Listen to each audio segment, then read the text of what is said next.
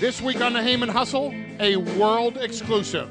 The comeback of the original pop teen princess, Deborah Gibson. Remember her? Long before Britney Spears, there was Deborah Gibson with the jean jacket and Only in My Dreams and the #1 song and that feud with Tiffany. The 80s come back this week on the Heyman Hustle.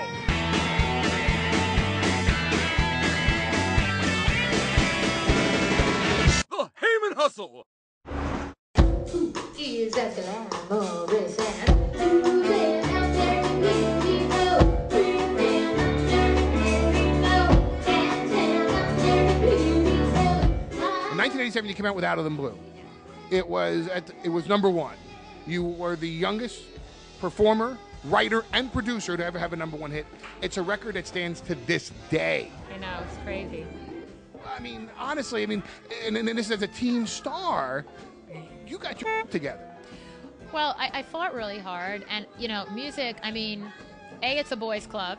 It always has been. I mean, it's changed a lot now, but I think I was like the first female to win the ASCAP Songwriter of the Year award, which, again, to me is crazy, you know?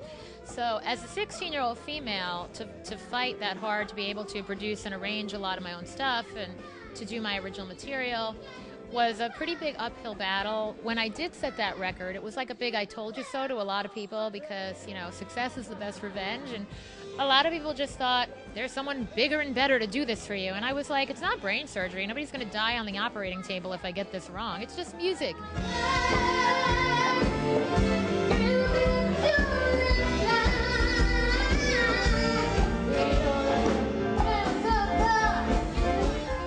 How many people still bother you about the 80s? I don't think of it as a bother. The 80s were good to me. So, I mean, so if someone comes up to you in office and says, like, hey, where's your jean jacket? That never bothered you.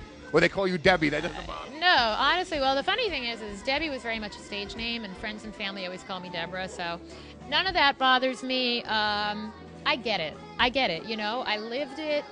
I understand the kitsch factor. I get my own jokes. I make up half my own jokes. Here's the question. I mean, you've defied the odds. I mean, you look at all the child stars. You look at any pop teen princess, and that's what you were. You were a pop teen princess, and yet you're not a train wreck. You know, there's no stories of you falling down drunk in a nightclub because I've gone to nightclubs looking for you, and you were never there. So I've never been drunk in my life, actually, which people go, what?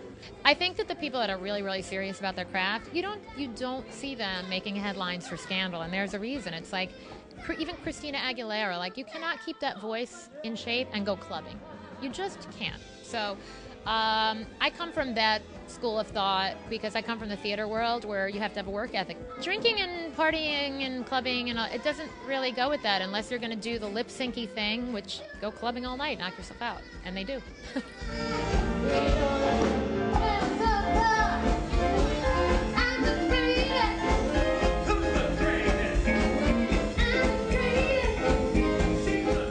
which is more to you creatively and spiritually orgasmic, the performance itself or producing and the behind the scenes and making sure that the lights are the right way and the sound cues are the right way and all the, you know, the clarinet doesn't outdo the flute? I mean, I love rehearsal because I am in tune with, yes, I don't want the keyboard to step on the flute there, and I love helping to put that together, but there's nothing like it all coming together in front of an audience. I mean, that's the moment I live for.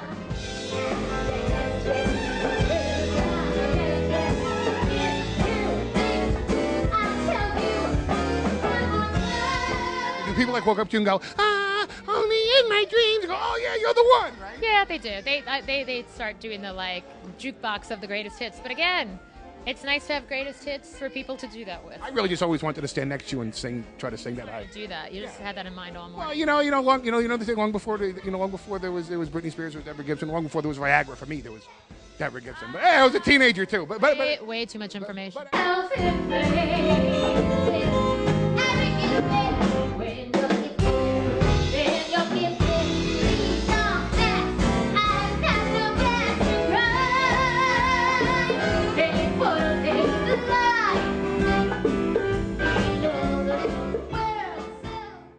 The Heyman Hustle.